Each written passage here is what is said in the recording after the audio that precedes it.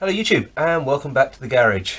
So today's episode we're going to see about fitting the front wheel, getting that centred between the forks, and then moving on to what we're going to do for brakes and handlebars. So as I mentioned in the previous video, if you're doing this swap you do need the Fireblade spindle. As you can see, it's quite a bit longer than the CB-1 spindle, and also, I don't know if you can notice, but the actual spacers are a longer length. So I'm kind of hoping that just a bit of mixing and matching we can get away with using the stock parts, although purely because I've got a lathe I may actually make some nice spangy little aluminium spacers just because I can. So talking of handlebars, I did actually have a bit of a play, and I put the Fireblade clip-ons on to the top yoke just to see what it looks like. So let me spin you around. Here you are. You can see I've put the Fireblade clip-ons on, and yeah, realistically they're going to be way too low, but more worryingly is on full lock they're very close to the tank. I can barely get my hand down between the tank and the clip-on, so that's going to be a failure from an MOT point of view, and really just is a bad idea all round. So for that reason I'm going to have to look at using handlebars. So I had a rummage around in the spares pile and I found this. Let me zoom you out a bit.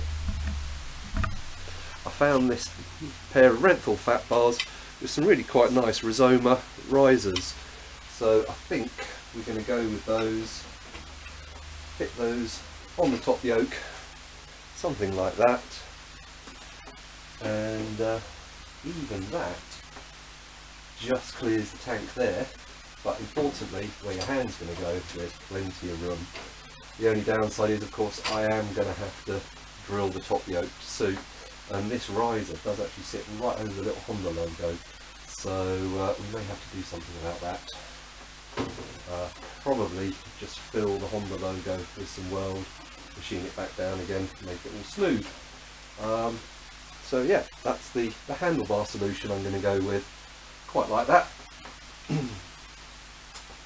The other thing I did whilst we were mocking up the front yokes is I fitted the ignition barrel. Again, let's just zoom you in.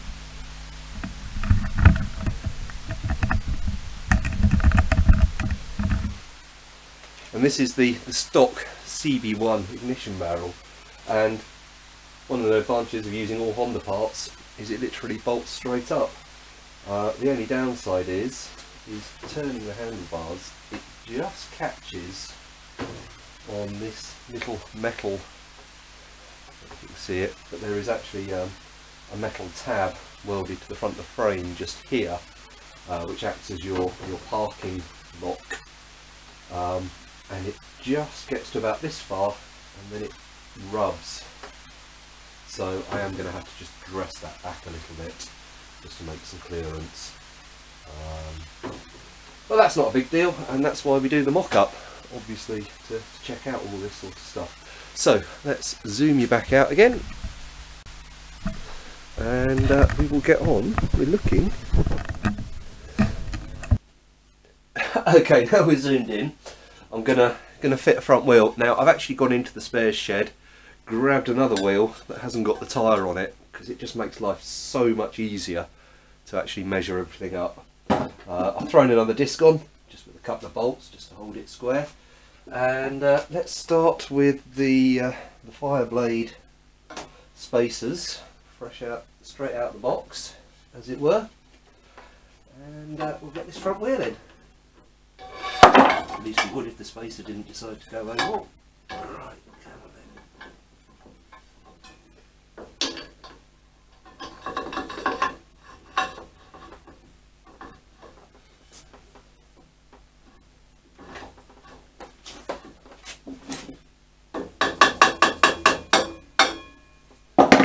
That a little tap home.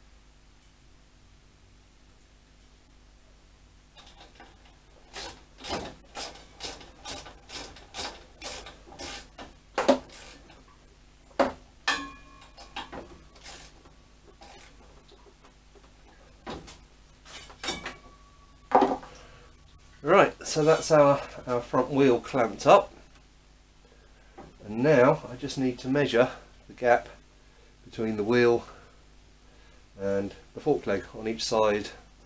So I'm going to go old school. Got a set of outside or inside calipers, old machinist calipers, and I'm just going to sit a bit of metal on here, best do it the other way around, just to keep everything square. So I'm probably going to get in the way of the camera here, but let's have a go.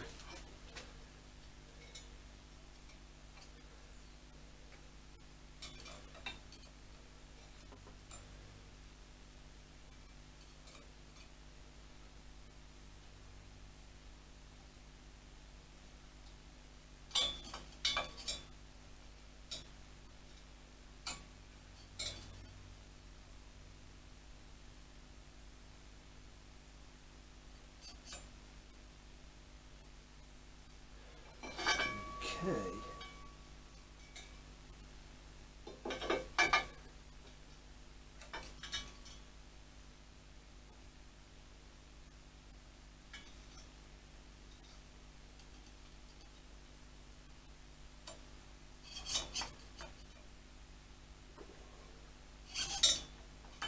So, believe it or not,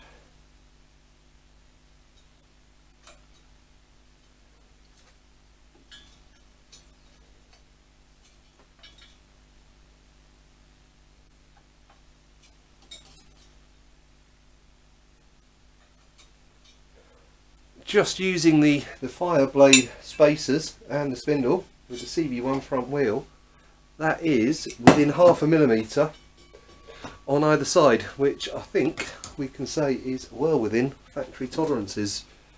I am just going to do another double check.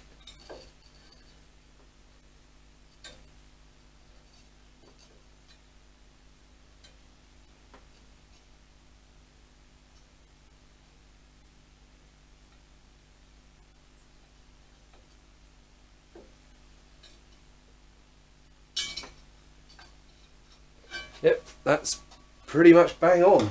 So that's nice and easy, and this is one of the reasons I went for the Honda Fireblade front end, is because Honda generally tend to stick to the same dimensions for most of their components.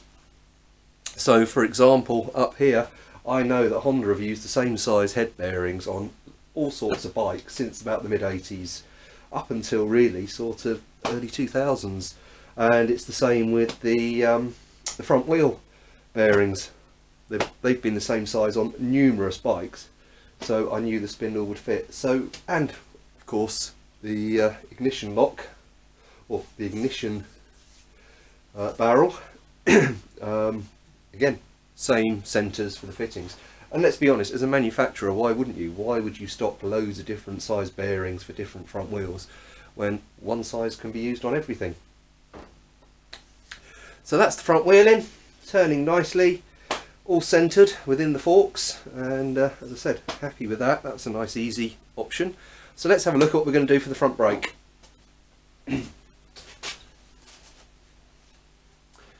Well, the obvious answer would be to go for a 98 to 99 Fireblade front caliper, but unfortunately I couldn't get my hands on one of those at the time. So what I've done is I've bought myself, this is a 4-pot caliper off a Honda CB-1 it was quite a bit cheaper than the Fireblade ones that were available at the time, although having said that, having looked on eBay recently, they're all much of a muchness now, but I quite like that. So the Honda CB-1 also runs a 310mm disc, so I kind of figured it would be a fairly safe bet. So I've just grabbed some Allen bolts, and again, these aren't the ones I'm going to use for the final build, but they're certainly up to the job for mocking everything up. So let's clamp the caliper on.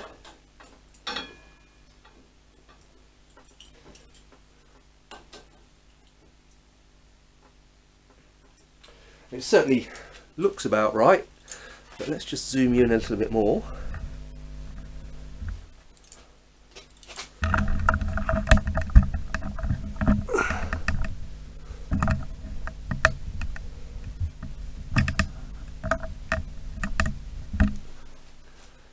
And there it is. I think that looks rather neat.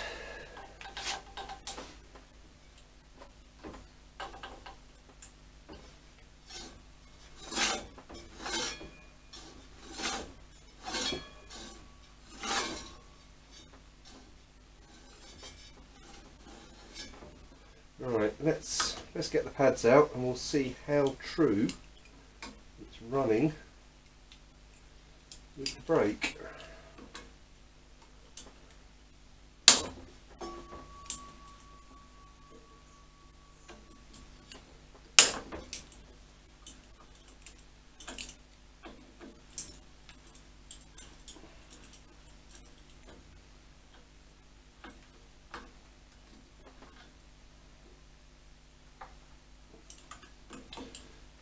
Yeah, now that pin's definitely going to need replacing.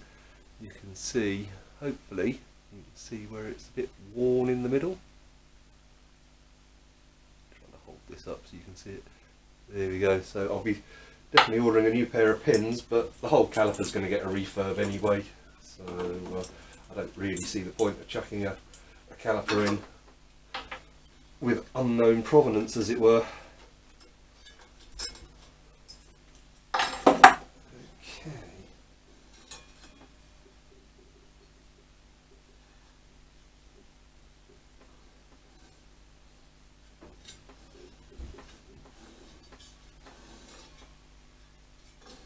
This is a bad start. It looks like this disc is warped. Right, we know the wheel is centred, but looking in I can see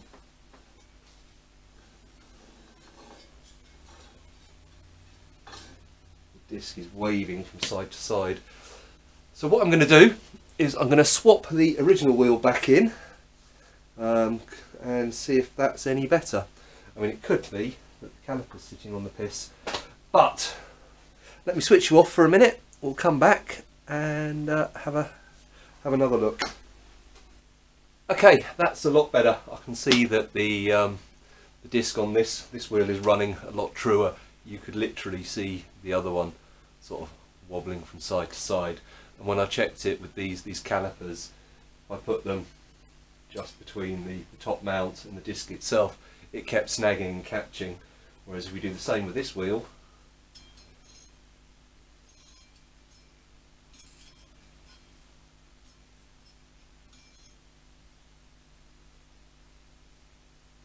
it's fine. I'm getting no snagging at all.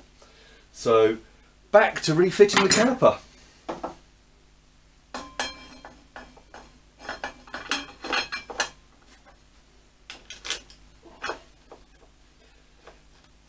Like I said, would have been the easiest option would have been to grab a 98.99 Fireblade 4-pot caliper,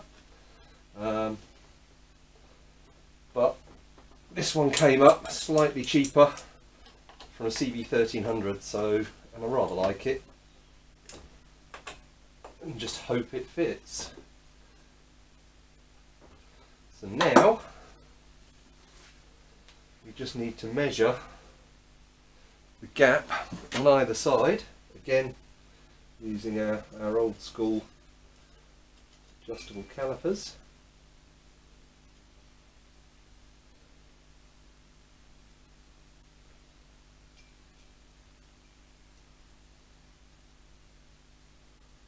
Which of course are snagging on the tyre.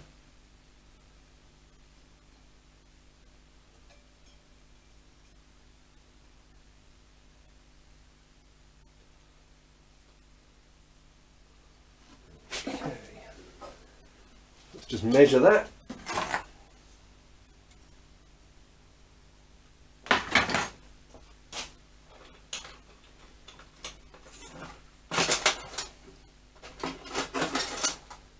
The other way of doing it is to grab a couple of drill bits and just put those in and see if they clear.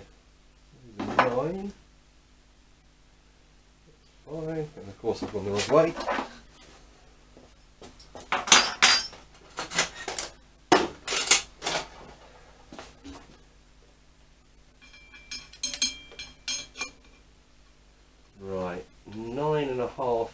just about goes in at the back. And a 10 clears nicely. So that's good. If anything, I'm just going to need to put a little shim between the caliper and the fork mount just to move it over to the side a little bit. The other thing I need to check, of course, is that the swept area on the pads is correct. So I'm just going to reinsert the pads. Often easier said than done.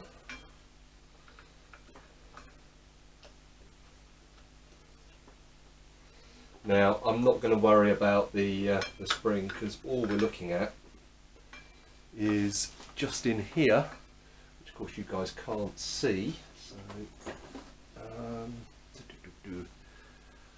not sure how to do this other than move the camera completely. So let's just get that tightened up, and I will bring you in to have a look. Okay, here we are in shaky cam mode with me holding the camera, and what we actually want to look for is to make sure that the top of the pad, when it's compressed in like that, is actually level with the outside of the disc, which this one more or less is. If it's not, you'll end up with a lip. And then down the bottom, again where my finger is, hopefully you can see that the bottom of the pad is in that swept area. So overall, this has got to be one of the easiest conversions I've ever done. The front wheel fitted straight in using the standard Fireblade spacers, the CB-1 caliper just bolts straight on.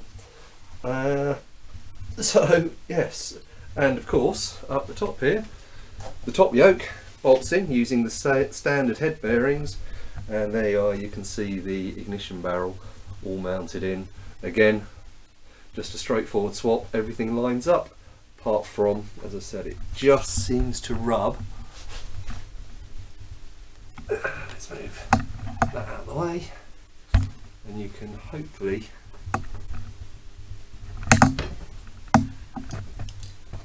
see this little bracket up here, and it just catches on the very edge of it. So again, I'm just going to relieve that a little bit with a file or the angle grinder. The only downside is, of course, the Fireblade clip-ons really don't work. They're just that bit too close. Now you could file off the locating lugs and pull them round, but I think they're going to be a bit too low to be properly comfortable. So let me put the camera back on its mount, and we'll start looking at the rest of the braking system. Right, so we sorted out the actual caliper we're going to use, and now what I need to sort out is what master cylinder I'm going to use. And I've got this nice little unit here that's off a CB-1 Now it may seem like a bit of a strange step going from using the master cylinder off a 400 to one off a little 125 whilst putting a bigger 4-pot caliper on. Now the logic behind it is this. The CB-1 front master cylinder only has an 11mm bore. Now obviously an 11mm bore it just about works on the standard sliding 2-pot caliper, and it's quite nice on the road, gives you plenty of feel without being too harsh. But I have found when I've done track days, you do kind of run out of brakes using the standard master cylinder. So the CB-1 has actually got a 1/2 inch bore, and normally if you look on the bottom of the cylinders you will find it stamped just down here. So this is actually, although it's off a smaller bike, it's got a bigger bore. It's a 1/2 inch bore, so 12.7mm.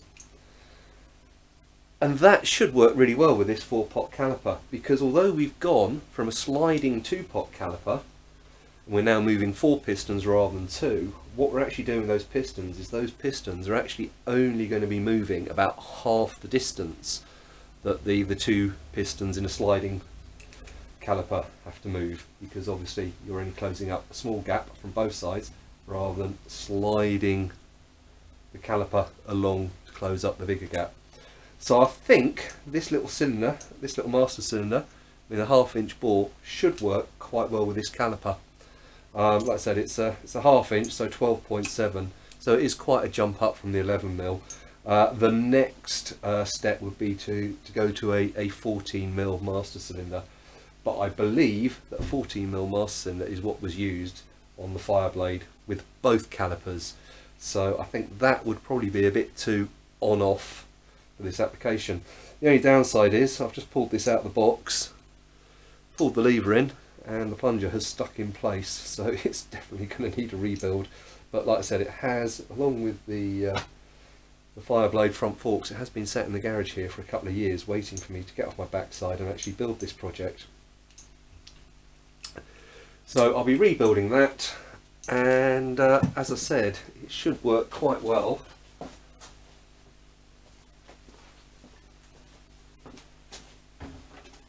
With these handlebars up here. I've also got a braided hose, so we should all be good to go. So where does that leave us now? Okay, well, I still need to sort out the front mudguard, and I've taken a whole raft of measurements and doodles and, excuse the scrappy writing, so I now know what size clips I need to do. And also I need to go and drill the top yoke to take the handlebar risers. So quite simple, they are just, it is just a single M10 bolt that goes through each of the risers. They've got the round bottoms, so they actually sit quite nicely on the flat machine face of the Fireblade top yoke. The only problem is where I want to put them, it kind of obscures where the little Honda logo is at the top, which is recessed, which is not ideal, but I think what we can do is we can probably fill that up with a bit of weld and then machine it flush afterwards, so we can get around that. But yeah, the Fireblade clip-ons here, they're definitely going back on eBay. Don't need those at all. Although the bar end weights are your standard Honda fare that is used on the CB-1s, and they always seem to go missing. In fact, I had one fly off as I was going through the Dartford crossing a couple of weeks back. So yeah, thankfully it didn't hit the car behind, but that could have been bad. So I'm going to shut you off here, and we'll come back a bit later on in the workshop where I need to make up a little jig for the mudguard brackets. So I'll see you in there soon. Hello YouTube. Well, here I am back in the workshop, and I've been making quite a bit of swarf and mess. But I've done a couple of little jobs that should make life a bit easier with sorting out the bike. So the first job I did was I turned down a bit of scrap bar and marked the centre of it. That then meant I could take the top yoke, slide it over, and I've now got the centre line of where the stem of the yoke goes, and using good old-fashioned compasses and pencil I was able to mark out where I wanted the holes drilling for the yokes. I managed to actually avoid the Honda logo here by bringing them in a bit more than I wanted to. You can see if I just roughly position them. They're a little bit closer than I would have liked. Let's zoom you in.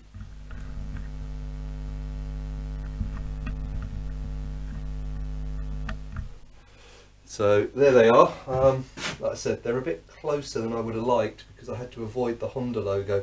But the nice thing with these particular risers is, as you can see, they're not symmetrical. Here we go. So it may not show on the camera, but they're slightly offset in this direction, which brings the handlebars back more in line with the stem of the yoke. So all I've got to do on these is just centre punch my marks and drill them to take the M10 bolts. The underside of the yoke is fairly flat in that point. I might need to just make up some little spacers, but yeah, they should fit quite nicely. And so that's that job jobbed. My only concern is I might be a bit close to this, but there's only one way to find out. So So that's the yoke done, and then the next job I did is I started making up this little thing. And the idea is it's going to enable me to bend up some strips of aluminium, the mudguard brackets. So I've cut down some strips of aluminium. Now these aren't going to be the final brackets, they're really just here for me to do a test. So the idea is you put the aluminium in between these 2 points, and then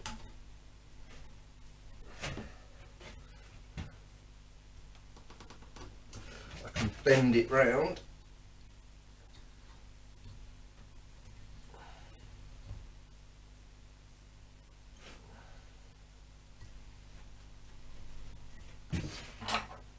Add this other part.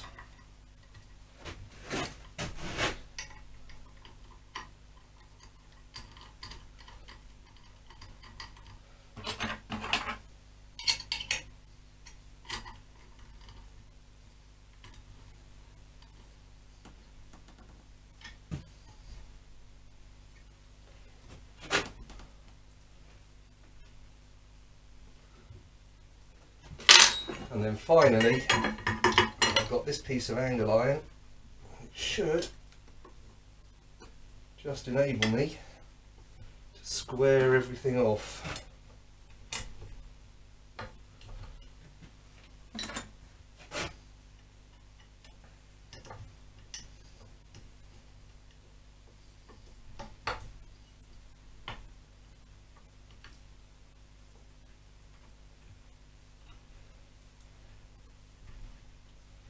So the aluminium I'm actually using is 2.5mm thick, so it should be plenty thick enough. The only problem is I measured the where the brackets sit on the forks, and there's only a 12mm deep recess for it to sit in. So I don't think 12mm thick brackets are really going to be man enough. But that's fine, because I think that as it stands at the moment, the mudguard is going to sit a bit high.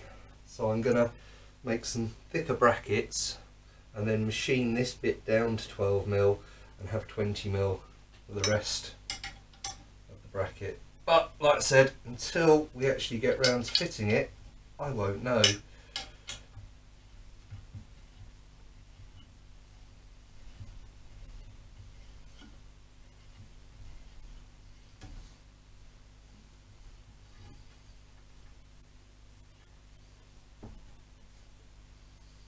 So like I said, this is really just to prove that it will work. I've also marked out some holes that correspond with the holes in the mudguard. So I'm going to drill through here, drill them out to 6mm, and then cut everything down to suit. So let me go and get the drill, which I've actually left indoors. We'll drill the holes, and then I will take the finished bracket out, we'll have a look at it, and then go and try it on the bike. So you wouldn't believe that short bit of video talking about the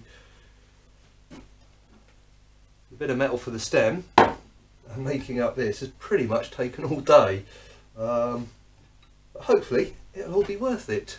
So yes, give me a few minutes, I'll drill some holes, bend the other one, and then I'll show you the finished article. Okay, I've got the drill, so hopefully it should just be a case.